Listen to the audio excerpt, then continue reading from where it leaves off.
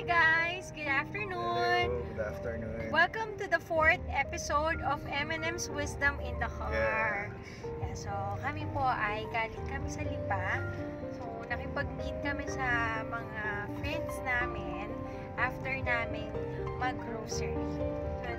Anyways, this afternoon, we will be sharing about how to surrender to God's love. So ito ay napakinggan namin kahapon sa feast, and we want to share it with you as part of our declaration/proclamation of God's goodness. Okay. So, Mahal, can you start? What do you want to share? So, surrender to His love. Ako na nga. So, kasi, di ba, minsan, natatanong natin, ano ba ang tamang formula para pakinggan ni Lord ang ating mga dasal? Kasi di ba minsan dasal tayo ng dasal, pero bakit parang hindi naririnig ni Lord? Oo. Maybe the question is there a right formula? Is there a right formula in praying? So at the end of this sharing, sasagutin namin if there is really the right formula in praying. So yung Bible verse na guide natin is from Lucas chapter 22 verse 42. Yet I want your will to be done, not mine. Naalala ko last year, June 28, 2019. So ito, ano siya ni Mark sinabi na to ni Mark na napagod na kasi siya kasi we've been praying for something na gusto naming matupad, pero Lord, bakit parang hindi mo binibigay? So ano sinabi mo noon? Sabi ko, Lord, I surrender it to you. Kasi parang pagod na ako, ganyan. So kayo na po bahala. Your will be done, not mine. So this is connected to the episode, yung episode 3 na resting in God's promise. Diba parang pag tayo napapagod, we should rest na lang kay God. He will give us rest. And dahil si Mark ay napagod na sa kapaplano, kahihiling, parang Lord, ikaw na ang bahala. Let your will be done. And it was given to us. Yung pinagdadasal namin, may mas magandang plano pala si God. So binigyan niya yun sa atin. So, every time daw na tinatanong natin si Lord, bakit ba hindi niya binibigay ang ating mga dasal? We are undergoing a faith crisis. Even now, di ba? Most of us are asking, Lord, bakit ba? In a snap of your finger, pwede mo namang tanggalin na tong COVID-19 na to. Pero bakit hindi mo ginagawa? So, we are undergoing a faith crisis. And that is a good sign kasi ibig sabihin, nagmamature tayo. Sabi nating tanong sa buhay if we're encountering faith crisis, like, bakit mabuti naman akong tao? Yung kapitbahay ko, nag-iinom. Hindi naman siya nagsisimba, pero ang ganda ng bahay niya, ang ganda ng kotse niya. Di ba yung mga tanong natin? Oo, parang kami, nagsiserve naman kami kay God. Dati nga, sobrang active namin sa community, pero bakit mas okay ang buhay nila? So that is what we call faith crisis. So sabi dito sa notes ko, every faith crisis is God's invitation to us to transition from simplistic faith to simple faith. Kaya it is a good sign pag nagkakaroon tayo ng faith crisis. That would be an opportunity for us na mapalapit sa Kanya. So, ano bang pagkakaiba nung simplistic faith versus simple faith? Pareho lang naman silang simple. So, ang simplistic faith daw ay we are asking for a magic. Diba? Yung katulad ni Mark, sabi ni Mark na, bakit ito, mas mabait naman ako, bakit mas binibless sila? So, yun yung iniisip natin, there's always a magic. Parang Santa Claus, wish ka dahil you're a good guy, so para grant ang wish mo. Or yung genie in a bottle. Diba? So, yung simple faith naman ay tatlong S daw yun. Seek God and not His gifts. Serve and surrender. Ang simplistic faith daw is we are seeking what God provides. While the simple faith is we are seeking God. So, ito ang ganda-ganda na sinabi dito eh. Simple faith is not getting what you want, but getting a heart that wants what God wants. Ang ganda nun na it's not what we always want, it is not our plan, but it is God's plan na ating sinisik. Yep. Tsaka every time kasi nga na hindi nag-grant sa atin, sabihin, medyo nire-ready niya tayo dun sa mas maganda. There's always the right timing na kapag naibigay sa atin yun, mas magiging valuable, mas ma-appreciate natin. Kasi prepared na tayo. So in a crisis, what is shaken is the simplistic faith. And what will remain should be a simple faith. Sabi nga, the worst thing that can happen to your life is that everything goes your way.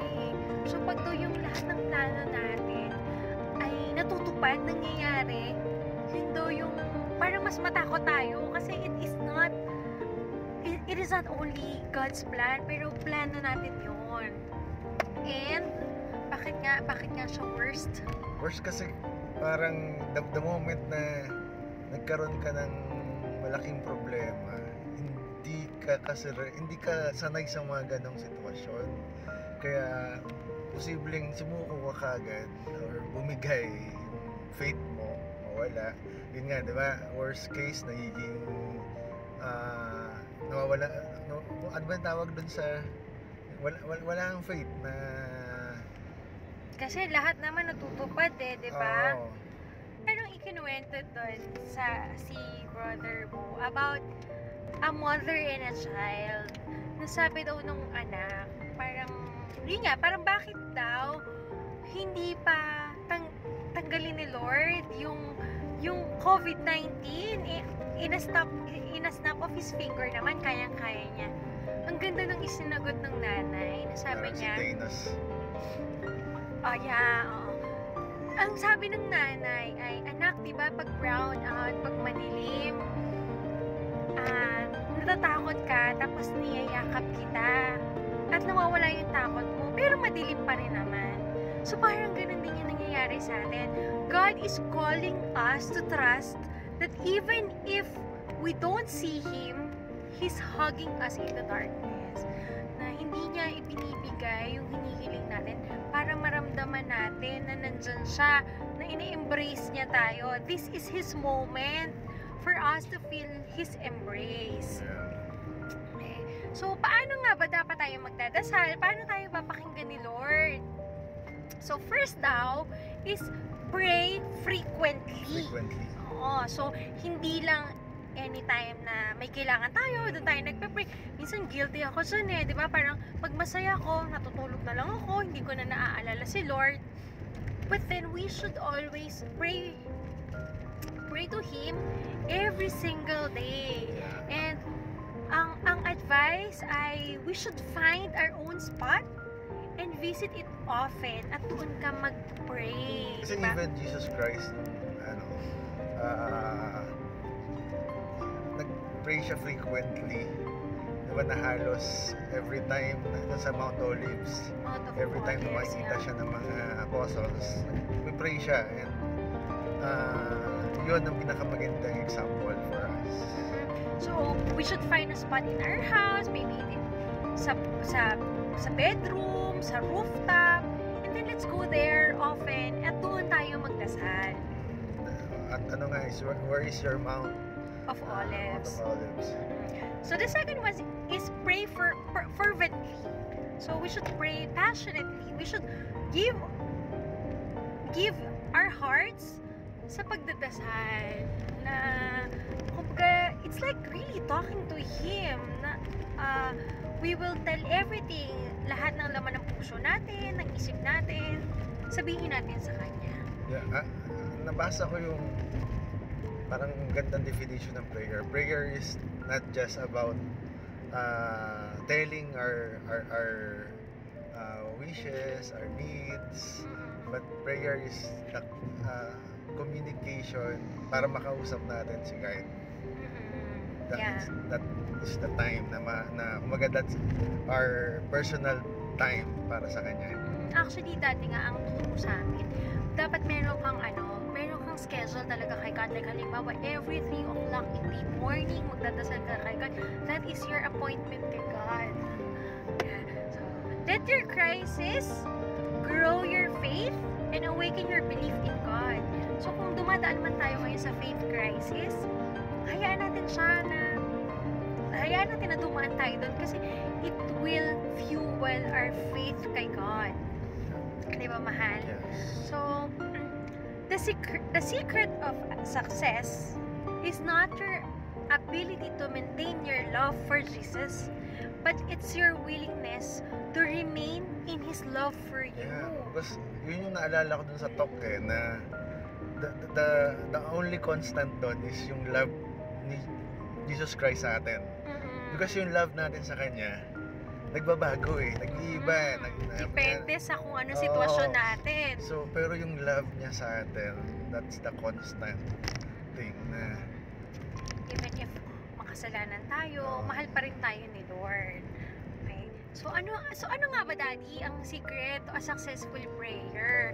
So, at ito, matagal ko na rin itong tanong At nung kahapon nasagot siya na the secret to a successful prayer is our obedience to what God is asking from us.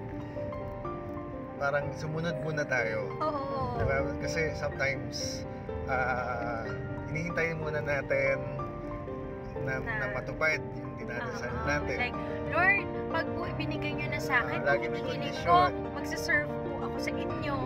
Kung may condition lagi. Kaya, It should be the other way around, na mag-serve ka muna kay Lord. And then, ibibigay niya sa'yo kung ano yung plano niya para sa'yo. yep. Diba? So, yun. Ano siya talaga sa akin, it's an eye-opener for me. Kasi parang feeling ko, matagal na talagang may calling sa akin. Pero, iniisip ko, kasi iba yung plano ko Kumbaga, dati gusto ko talaga mag full-time, Youth for Christ pa ako. Hanggang sa naging Singles for Christ ako. Kaya lang, inisip ko, pag nag full-time ako, ano yung career ko? Ganon. So, God is, I know He's knocking in my heart, pero mas inuuna ko kung ano yung plan ko. Kaya ngayon, whatever it is na ina-assign sa atin, like, inassign tayo sa Youth for Christ High School based, sige, tanggap lang ng tanggap, basta service kay God. Inassign kami mag-host sa family quarantine, wala na excuses, tanggap lang ng tanggap. Okay? So God is waiting for us to do something for Him, not always to do something for our dreams. And even yung time kay God, kasi kasama rin doon yung ating kapwa. Diba? So, like ginagawa natin, the moment na nakapunta tayo doon, nakatulong tayo doon sa mga nangangailangan, nakikita ko sa kanila si Jesus It's not always just praying, diba? It's also being good to others. Kasi when we are serving other people, we are also serving God.